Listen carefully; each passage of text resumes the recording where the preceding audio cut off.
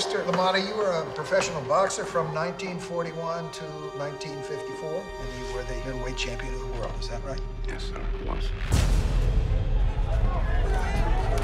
Fight like a man! How you gonna make money, huh? What are you gonna start doing? I'm gonna fight. I'm gonna be pro. Are you kidding me? Jake! You killed him. I look at you, know what I see? A worthless life. If you let me. I could teach you everything I know.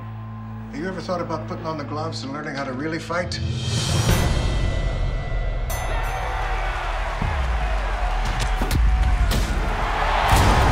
I made you tough. I make you into a man. I made me champ.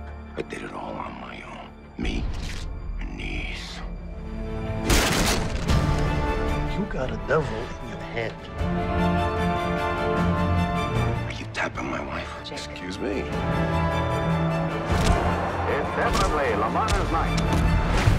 We both know the deal here, Jake. And what deal is on? We got unfinished business. I would get out of town. Scumbags like these guys are never gonna own Jake LaMotta. For the record, is there anything you want to state? I was offered $100,000 to lose to Billy Fox. I said no.